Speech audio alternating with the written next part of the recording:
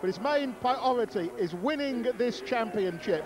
He's already leading the championship, and this is going to help him enormously. Stylish wheelie in front of a massive crowd from the young man, from Karl Harris.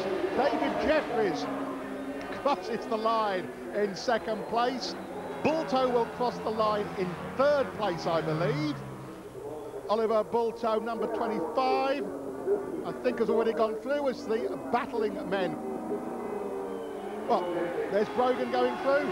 Well, Keith Hewitt, we wanted to see more Brit winners, more Brits on the podium.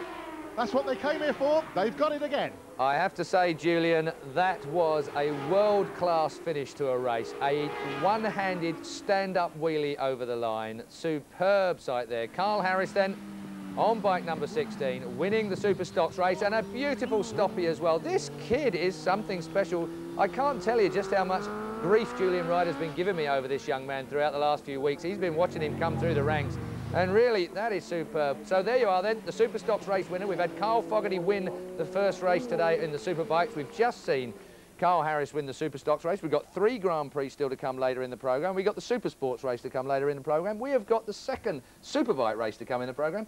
This is the biking channel, surely, today.